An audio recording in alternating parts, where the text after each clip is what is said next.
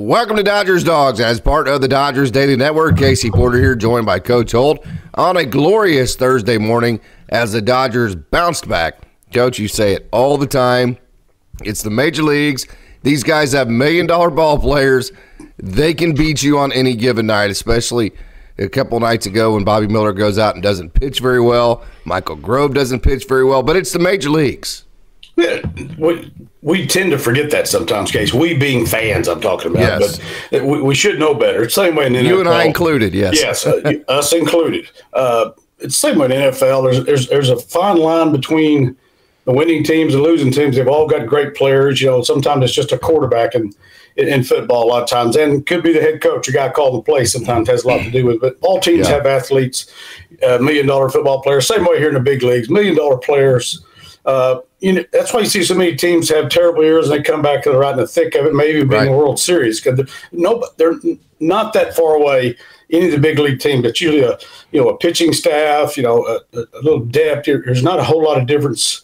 The Dodgers, you look, are loaded. The other teams that aren't, there's still not a whole lot of difference because you have multi-million-dollar players and managers that get paid a lot of money to do stuff, and organizations with endless amounts of money to do what they have to do to try to win, which they all do. There's money's not an issue usually in the big leagues. Some smaller markets may be a deal, but they're bringing enough money that whatever it takes to win. And anytime you go out there, you got a chance of losing. Anytime you go out there, you got a chance of winning. We used to tell our high school guys the same thing. Yeah. And it might be embarrassing for that day from the grand scope of baseball. I mean, it just happens. I mean, the best teams lose to the worst teams. So more consistently, I would say, in baseball than any other sport. But I know you're saying right now, hey, BobbyMiller, because that's why the Dodgers lost the other night. And neither one of us are going to disagree with that, I wouldn't think. I haven't talked to Coach about that. But we're going to wait for that to talk about BobbyMiller later, because we have a game last night that was a lot funner to talk about that we're going to chew into right now. But the Dodgers won 8-4. The Padres also beat the Astros. The Padres have just been playing so good. So still 3.5 games ahead of the Padres. It's been really interesting, Coach. Philadelphia and the Brewers have been playing each other. It's kind of one of those jockeying situations because, you don't want to go to Philadelphia with Philadelphia having the home field playoff advantage until you get to the World Series. So you'd like to finish first in the National League, but then if you do finish first, then you have to face either the Padres or the Diamondbacks in the second round of the playoffs. So it's one of those darned if you do, darned if you don't. So I know Joe and Oral were talking last night on the broadcast that it's probably better for the Dodgers to finish second, which is weird.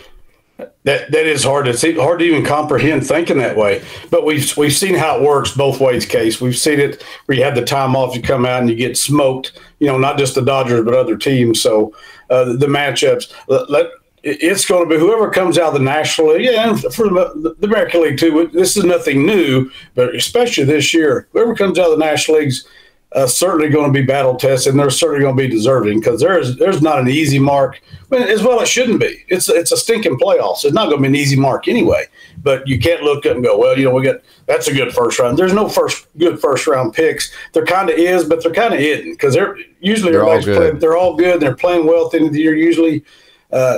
As we know, the teams that are playing well the best, and look at who's in the World Series last year. The Rangers won it. Them and the Diamondbacks. Nobody would have picked those two to be in the World Series last year, but they were playing better than everybody at the end of the year. So you just don't have a crystal ball to see how it's going to go there. I just soon finish first. I hate to ever thinking in my mind, hey, we need to finish second. But I get where those guys are coming from, though. I do, and that's why I say it's weird because I'm not saying they're wrong. I mean, everything they were saying makes an exact amount of sense, but just in my brain to tell my players, hey, let's finish second. That I don't know that I can get myself to do that. And Oral Hershiser was called Bulldog for a reason. He's not. It's not his makeup. he's Bulldog for a reason. He can pitch you to a World Series championship almost by himself in 1988. That tells you I need to know about his makeup. But for him to say that, of course, those guys study it every day more than I do. So they may be onto something. I have told my defense while it's coordinated defense to let the offense score in a game that we were losing because mathematically it was the only way we could actually come back and tie it. But I think I threw up in my mouth a little bit when I did that. I know. It's harder to do than you think. But hey, Boy, what a great night last night for LandonKnack. I have said a couple of different times, Coach, there's better versions of LandonKnack out there that I have seen, and I know he's had the one bad game, but he just keeps showing these better versions of LandonKnack. I get the same feeling as we had last year. Case we're talking about different people now, but the similar circumstances where these young kids are going to have to step up. And Landon's done it. Like you said, he's only had one bad outing, and the way he pitched last night, there's always a surprise.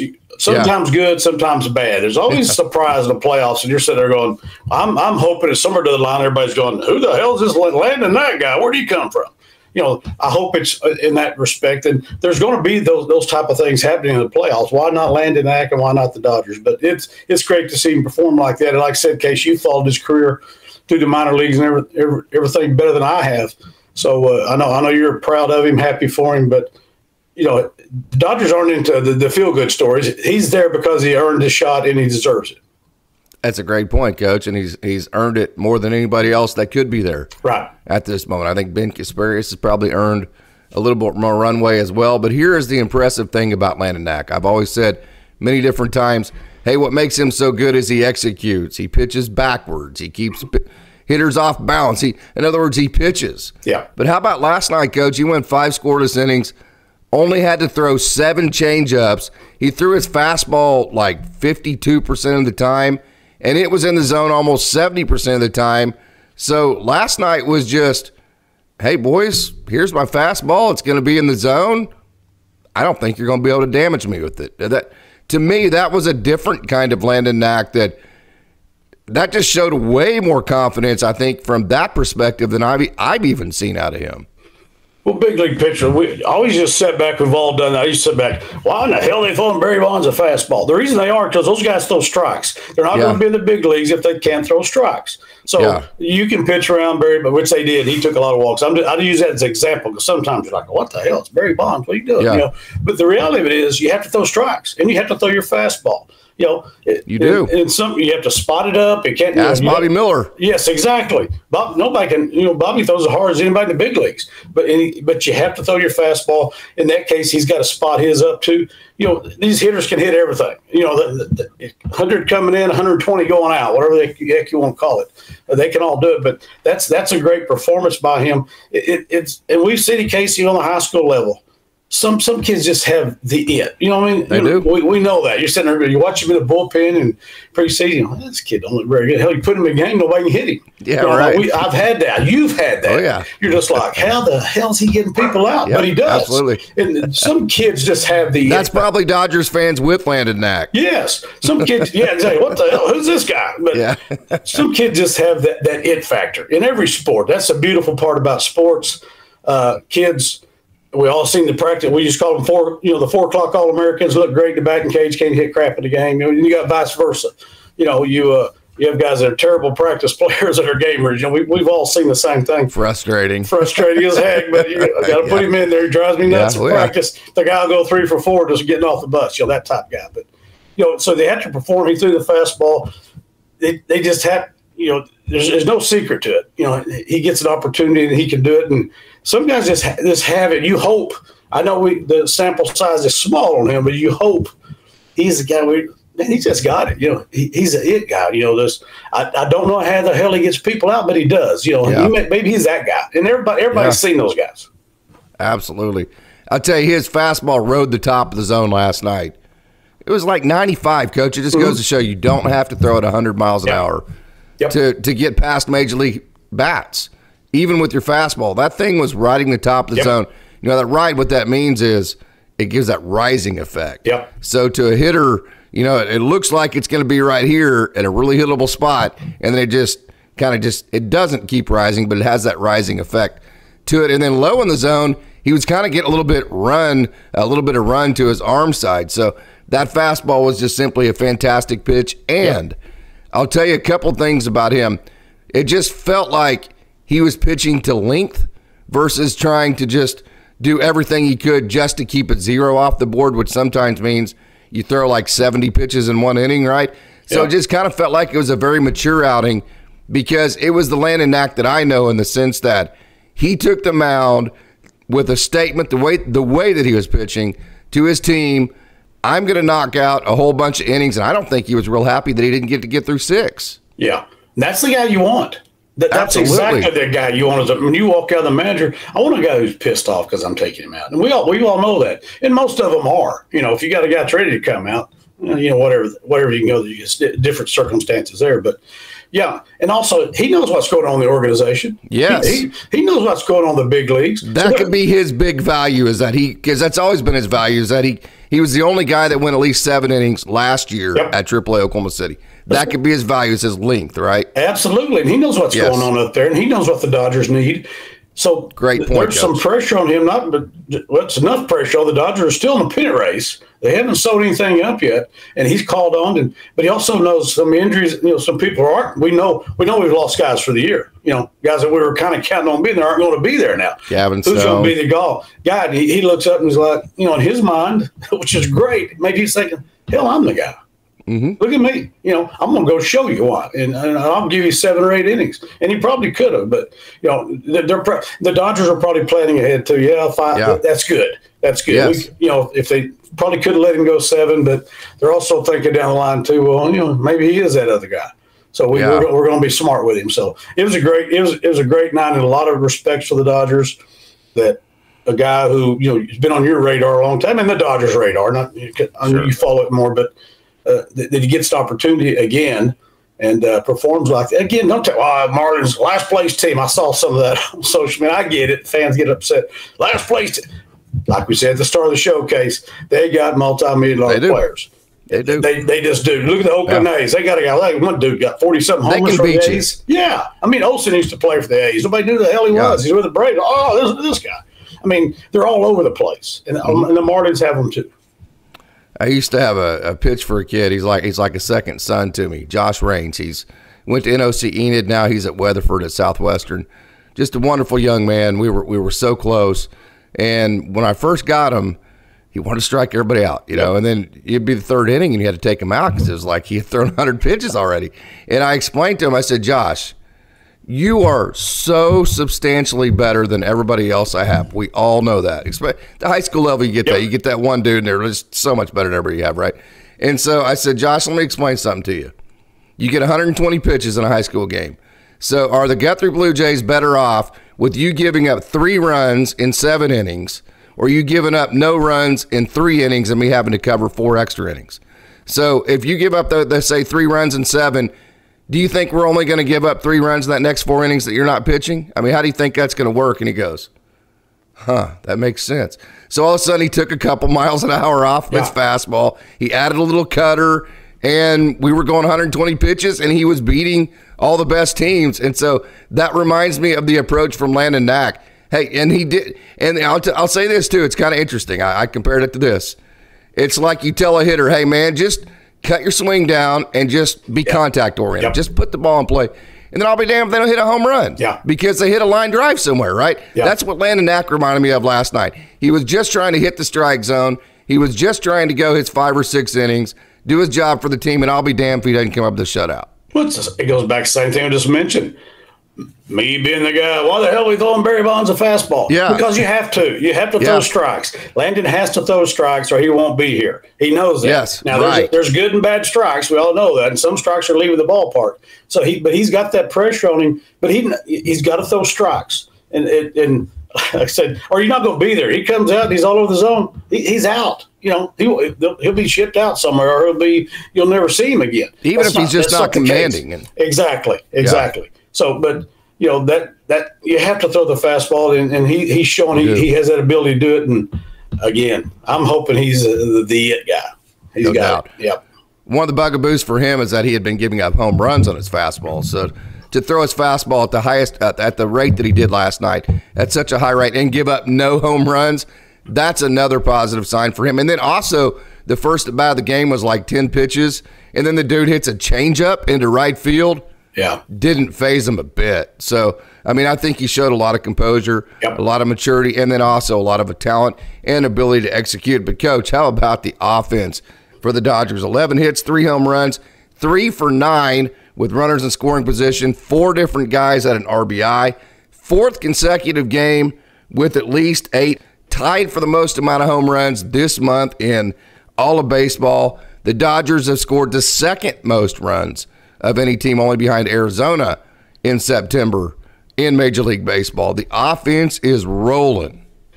It's great to see Muncie's coming around. Yes. We know what he's a run producer, always has been. When he came back, he was, whatever. He's going to start out slow. He hadn't seen that type of pitching live in a while. But he's coming. I mean, he's getting coming around to what we'll expect from Max Muncy. Again, I'll go crazy about TommyEdman. What a great pickup. Certified ball player. Oh my God! And now we can all see why the Dodgers have wanted him for a long time. Everybody they knew, and they're not. I'm assuming they're not the only team that wanted him. Everybody knows. I mean, he's a ball player, and he got that Burr haircut. Got a Burr haircut. Let's play baseball. Love that dude, and he's producing. And you can tell he's a great pickup for the team. So there we go again. Here's the lineup we talked about in preseason. Case all the stars up the top, the 3 MVPs, blah blah blah. Okay, now Muncie's getting back. Edman's producing. Oh yeah. Gavin Lux has been nails all the second half. He's up around 250 when he's below 200 before. He's been nails the whole second half. So he's been our best hitter in a lot of respects. Will had a little slow area there, but he got enough days off. He's starting to come back around too offensively. He's looking better offensively. So that's what you want. We hope we're all sitting here hoping, praying, whatever you want to do, crossing our fingers that the Dodgers are hitting that peak just at the right time. I like the fact they're having to play. Yes. They don't have it sewed up yet. They got to play. The Padres are around your heels, man, and they're good. Like I said, I'm not crazy about the Padres, but give them their credit.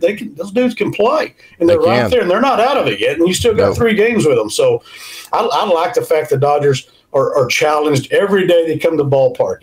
Even when you're playing the Marlins, who the last place team, the team that's got major league players too. Yes, even when you're playing them, they're challenged every day, and I think play well. I think it's going to pay off in the long run. I think once the playoffs start, even if they do get that time off, I guess they're still doing that, aren't they? Even if they do get the time off, I still think they're going to have some momentum going into where I don't think we were in cruise mode last year, but we could have been. Was it 14.5 games they won by last year? There was some cruising going on, whether you wanted to admit to it or not, but there's no cruising now. You better keep hooked up or you're going to lose the division.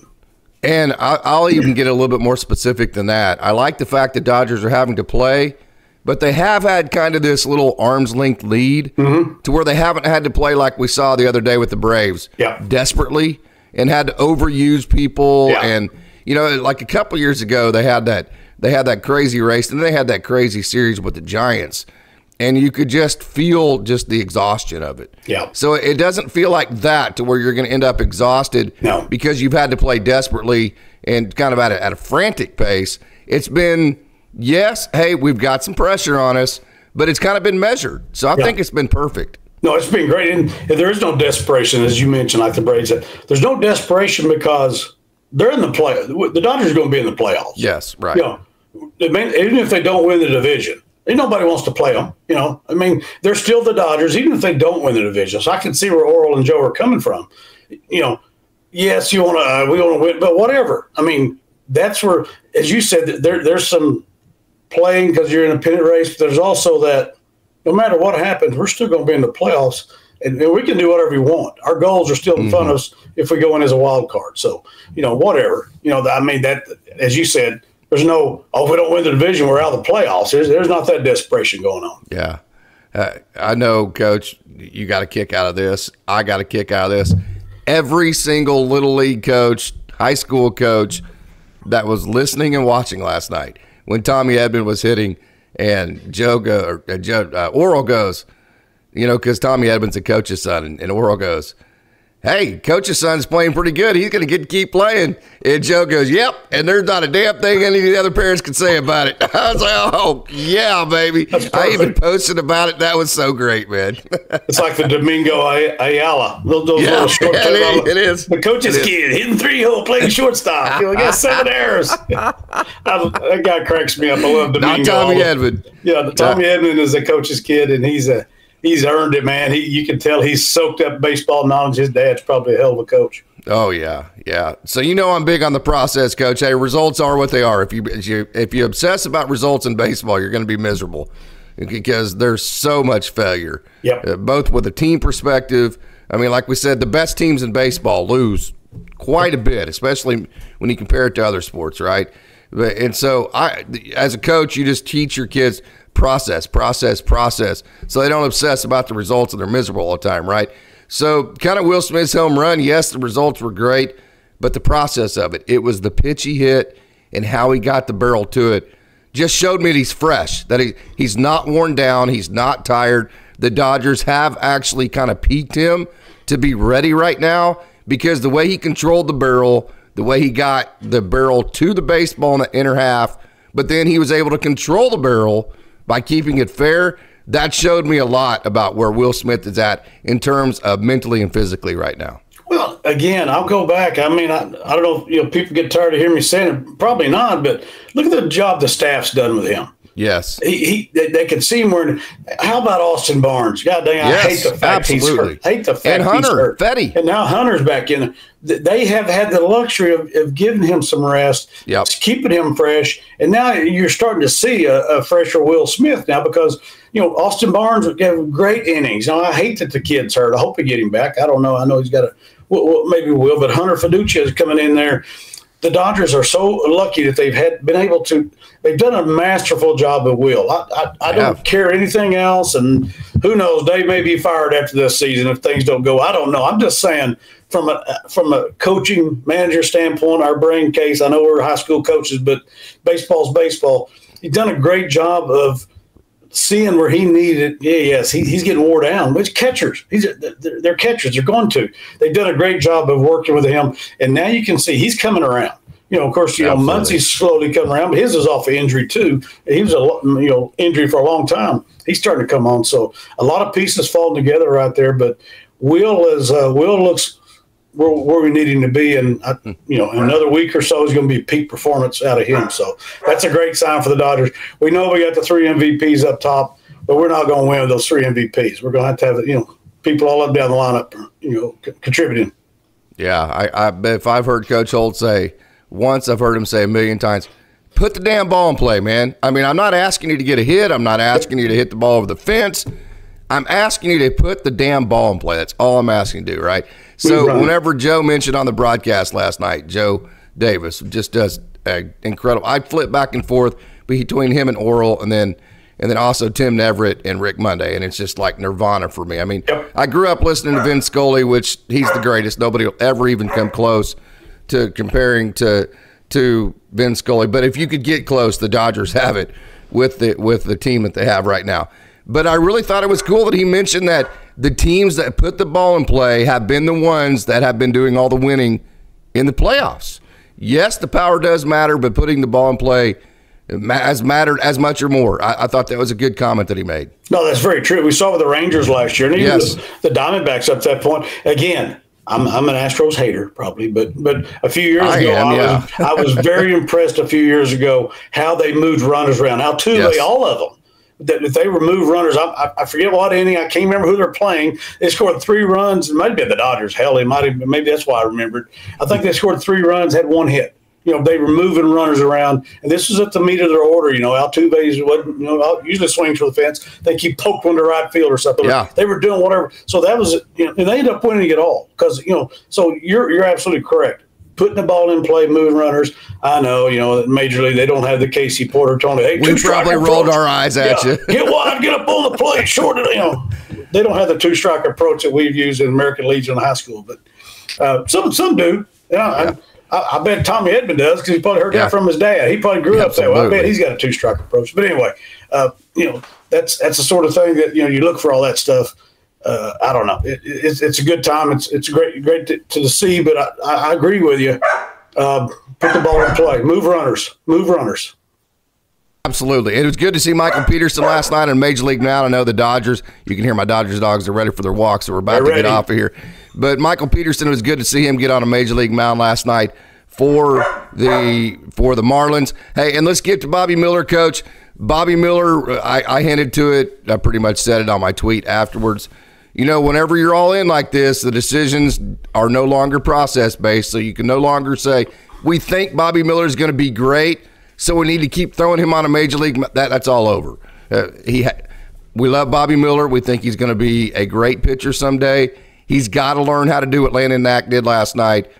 Find his fastball, not his sinker, his four-seam fastball, where he can locate to the top of the zone, the bottom of the zone, both sides of the plate, where he can play everything off of that, and quit trying to have 17 different pitches.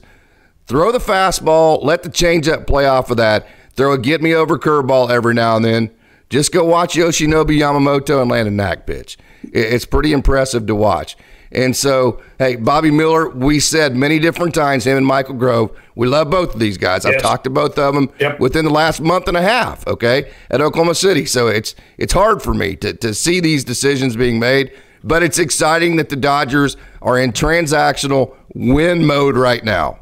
No, they have been. They've made tough decisions all year. They have. They've made hard, tough decisions. Who to let go, who to send down, who to release. I mean, this organization is top notch in every level. Like I said, Case, not just winning the offseason, not winning the trading deadline. They're winning on a daily basis. I mean, all the way from the top down, the decisions. Those are hard decisions. Good Lord, like I said, we all love Miller and and Michael Grove, but that it's time now. I mean, it is what it is, dude.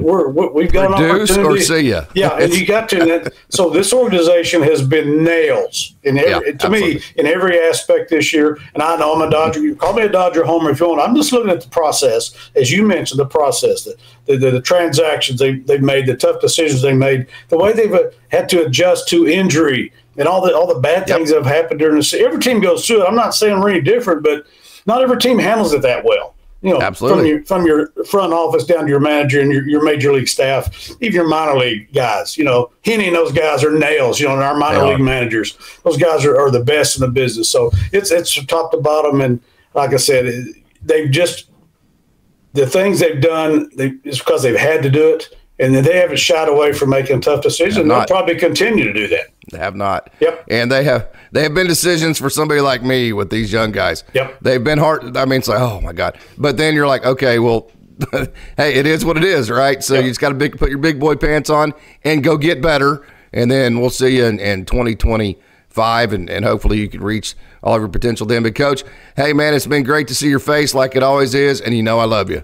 Love you too, Case. Excited about the rest of the Dodgers season. And I said it looks like things are coming together. I mean, it just looks like they're in a good place right now. To me, they're still searching some on the mound, but it's not like we don't have cats up there who can produce. And we know we've got the cats there. It's just going to be great to see how the pieces all come together with the pitching staff and the lineups the Dodgers put together. I got all the faith in the world in Dave Roberts and the staff and everybody involved there. And I got all the faith in the world in our players. I love them Dodgers. Love me some Casey Porter and Terry and Beverly Porter and all the Porters. So I love you guys. It's a great day to be a Dodger.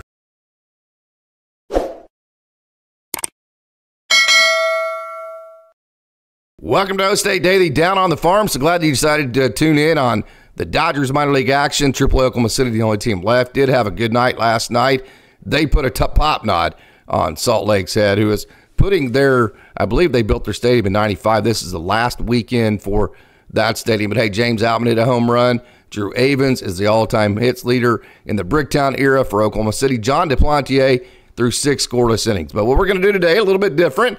We're not going to cover the action as far as video and analyzing it.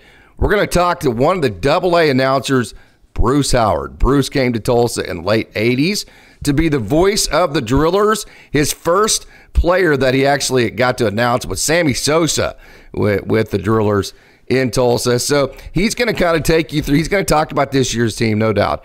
But he's going to take you through kind of a little bit of the history of the AA system for the Dodgers and how it became just such a great organization and the value that it brought to the Dodgers, and kind of give you a reason why the Dodgers saw AA Tulsa and like, wow, this is a really good place. They set the record for attendance in Texas League and that kind of thing.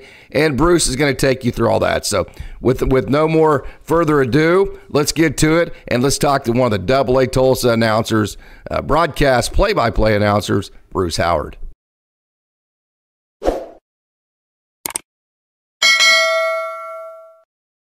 Welcome to O-State Daily. Casey Porter here. So glad that you decided to tune in. Fans, today we have a very, very, very special guest. play-by-play voice of the Tulsa Golden Hurricane, and then also with the Tulsa Drillers. I know he joined for some of the home games with them this summer. Bruce Howard joins O State Daily. Bruce, I've been listening to you for so many years.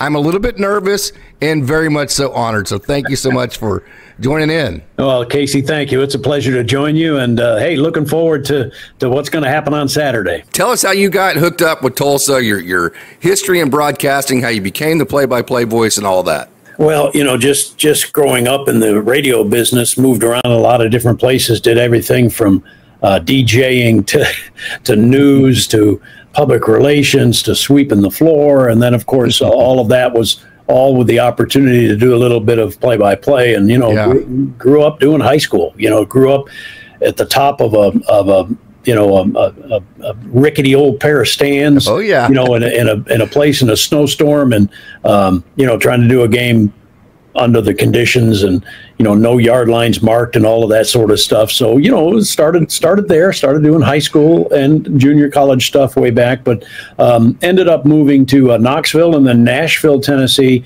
and then ended up actually coming to Tulsa in 1989 as the voice of the Drillers. And I was the voice of the Drillers for 7 years and started with University of Tulsa in 1993. So was Tulsa back then, were they the Rangers then, or were they I know they were the AAA affiliates of the Cardinals for quite a while, but had they transitioned to the Rangers by then? Yeah, by the time I got there in 89, it was the Texas Rangers, and boy, that was a period of time. They had a lot of talent coming through. And the first road trip I took, first game I ever did for the Drillers was a 9-hour bus ride to Jackson, Mississippi. Wow. And then the first pitch to the first player, since Tulsa was up in the top half of the first inning, was to Sammy Sosa.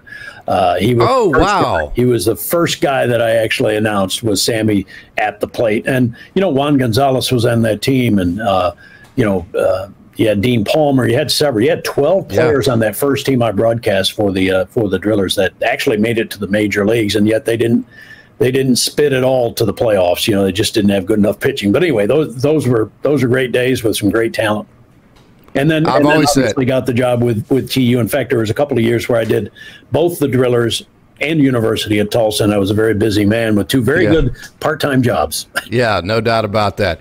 Been to Driller Stadium many different times. My dad actually umpired a game when the Texas Rangers, they used to do exhibitions every year, both with Oklahoma City and Tulsa. Buddy Bell and that group came into Tulsa. I actually got to sit in the dugout with them. So that old Driller Stadium there, that thing was dear to my heart. Yeah, no, it was no question in fact, when I joined the league or when I joined the Drillers in '89, it was kind of like the best or maybe the next to the best stadium in the league, and then all the other, cities kind of caught up a little bit. And by the time they moved downtown, which is a great facility now at One Oak Field, by the time they moved downtown, it had kind of, I don't want to say degraded, but it had seen its use, and it was kind of amongst the oldest and ricketiest of the stadiums at that point in 1995. There was a lot of metal, and it was really, really loud, and it just made for a great atmosphere. You came back on this summer with Dennis Higgins. Dennis Higgins is just simply fantastic. He's a legend in the broadcasting arena. So I get to sit there and listen to AA baseball, which is wonderful to begin with, and I get to listen to Dennis Higgins and Bruce Howard, and it's like, oh my God, I can't believe this. So talk about how you got back in the booth as far as baseball goes. We have a lot of fun with it, and I get to do about 30 home games a year, so I kind of do Thursday, Friday, Saturday games, and with the MiLB, which is obviously what you're watching there, MiLB network. It's kind of I don't want to say big deal, but it's an important deal, I guess, absolutely, for the Drillers to try to put their best foot forward. So why not put another voice in the booth? So it's a simulcast between radio and streaming, if you will. It's on Bally Live, and it's a fun thing. It's great to kind of get back into a rhythm a little bit. I've been doing baseball. Since I stopped doing the full time, I'd been doing 3 or 4 games a year, subbing in for Dennis when he had to have a day off or whatever, but never to this extent, the 30 games. And so it's been kind of neat to kind of get back into it, and then we have those innings where we kind of chat back and forth, and it kind of has a more of a major league feel, if you will, with two guys in the booth. So that's been fun. And as you mentioned, Dennis, of course, is a great guy, does a great job for the Drillers, but I'm okay with this. I don't go on the road. Yeah, no doubt. Brandon Hawkins, Brian Carroll, to make you guys sound as smart as you do in the booth, You have to have the guys behind the scenes doing all the research, coming up with the great numbers. It's just every time you guys are like, hey, when was the last time Tulsa had 7,000 people on a Thursday, right, the third Thursday of the month? It's like 2 minutes later, Brian Carroll or Brandon, one of them, have it. So can you talk about those two? Yeah, those guys, they do a great job. A lot of times it's like, when's the last time Tulsa had a no-hitter through 8 innings? And boom, it'll be right there on a text, really soon. So they do a terrific job. Brian has been there. Well, I'll tell you a story. When I actually flew into Tulsa to interview for the job in the spring of 1989, the guy that met me at the airport was Brian Carroll. Oh, really? It was funny because he said, I'll have a Tulsa Drillers hat on, and so I get off the plane and there's nobody with a Tulsa Drillers hat on, but there's a guy with a Tulsa Drillers bumper sticker with it out. And and he said, I forgot my hat, That's awesome. So he had the bumper sticker. So that was basically the first guy I met when I came into the city of Tulsa. I had never been to Tulsa ever before. And so he was the first guy I saw, and he's a legend there. Mike Malaga and all of the front office do a great job with the Tulsa Drillers organization. So they're first class. And of course they have a first class facility. I can't believe that place was built in 2010. It still looks just pristine and fabulous. And, if you're sitting there broadcasting the game, you see the Tulsa skyline. I mean, it's one of the better parks, I think, in all of minor league baseball, certainly one of the best ones in all of AA baseball. And they built it facing south, so that breeze, if you have a breeze in the summer, actually is blowing into your face, which on a summer evening is just absolutely glorious. But hey, for those of you who are listening, I've been trying to say it as loud as I can to Oklahoma City fans. Tulsa got to hold on to the name Drillers. Oklahoma City didn't keep 89ers. So what does it mean, just the city of Tulsa, just to say, hey, regardless of the affiliate, we are going to a Drillers game? Yeah, I think it's important. I think, it's kind of gone back and forth through the years. For a lot of years, you had, the Knoxville Smokies and you had these kind of, these some of them even crazy nicknames, the lug nuts and and I think that certainly speaks to the locality. This speaks to the city in which you have your team. And I think it's kind of cool. And then there was a period of time, where a lot of the minor league cities said, we want to identify with our major league club. So it became, the Lansing Twins or the Lansing Dodgers or whatever. And now it's kind of turned back the other way, where everybody wants to have their own. I mean, you think about the Sod Poodles of Amarillo and the Wind Surge up in Wichita. So there are some interesting names in minor league baseball, and I think that makes it cool. I think that makes it fun. One last question for me. I've taken a lot of your time. I know Thursday, as we record this, is a very heavy prep day for you, so you don't have a whole lot of time. So I'm going to ask you one more question about this Drillers team. Scott Hennessy came in 2017. He is the mayor of Drillville. He is simply fantastic. This has not been a great year, wins and losses, for the Tulsa Drillers, though. But, hey, we know that Coach Hennessy there, he just does a fantastic job. So can you kind of talk about this year's team, this season, and Scott Hennessy all at once? Well, it's kind of a disappointing season in that I thought at times there was a team that had enough talent to win the first half or the second half or get in the playoffs. And, unfortunately, as is the case in minor league baseball, guys get called up. And I think by the end of the year, Tulsa largely was a Class A team in terms of some of the guys that had come up. And, you think about the shortstops. Austin Gauthier was the starting shortstop at the beginning of the year. And then, Alex Freeland, played very well. Both of those guys are terrific in Tulsa, and they both get called up just when they're really doing well. Dalton Rushing was hitting the ball extremely well at Tulsa, and he gets called up. And, it's just kind of what happens in minor league ball. And by the time, Tulsa, was done, they had a guy named Noah Miller, who's a decent player playing at shortstop, but not sure if he would, is he ready for AA? They did have a couple of really good young players. Speaking of young, Taylor Young had a great year for Tulsa, terrific infielder, stole about 45 bases this year. And there are some guys that did kind of, stayed around for the entire year, but it's just the way it is. I'll take it back 2 years ago. Tulsa probably had the best starting five pitching, and we're talking about not 2024, but 2023, of anybody in all of minor league baseball. It was an incredible staff, and by the time the first half wasn't even over, and they were all gone. They'd all been moved up. So, I mean, that's kind of the nature of it, and you hope you have enough depth in your in your farm system that you can bring guys up, and you just never know when they make that jump from Class A to AA. That is a big jump, it's a big one. And some of them come up and do well, and some of them come up and don't do so well. So you just really never know what you're going to get in that regard. There was a period of time it looked like Tulsa got out of the gate really well in the second half season. They were in first place, and funny thing is they go on a 12-game or 12-day road trip, and they come back and they're in third. And it's not like I don't pay attention to them, but it's like they go on the road and lose 9 of 12, and they kind of start falling out of the race, and they just didn't have quite enough talent to make it in the Texas League this year. Can you talk about Scott Hennessy a little bit, the mayor of Real He's just terrific. I mean, you remember in the middle of whatever season it was, Ryan Garco left, and he came in, and nobody knew. I mean, they knew him obviously as a great, bench coach or first base coach. I forget which, but he's a guy that was well liked and all that. And boy, Tulsa just took off. I'd love to figure out his home record in those first 5.5 years or whatever. It's just been unbelievably good. So he's the mayor of Drillville, and he's fought through cancer. He's back. Everything looks good. He looks good. Gets a little tired once in a while, but boy, what a terrific guy. Tulsa loves him, and he loves Tulsa. I don't know if he actually moved to Tulsa. I think he might have at least part of the season in Tulsa, because he got him and his wife have a horse and all sorts of stuff. He loves this area, and I think Tulsa loves him. I'll tell you another thing before we get out of here. I think we have to thank the fans of Tulsa, too. Yeah. They lead the Texas League in attendance in 2023.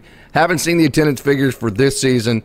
It's not going to be different. I think they're going to lead the Texas League again because they filled up One Oak, so the fans are great. Yeah, I mean, if they don't lead it, they're going to be very close to leading the league when it's all said and done. And that's a tribute to Mike Balega and the entire staff. And you know what? It's not necessarily the wins and losses. It's the experience, and fans in Tulsa just love going to Driller games. So they've done a terrific job.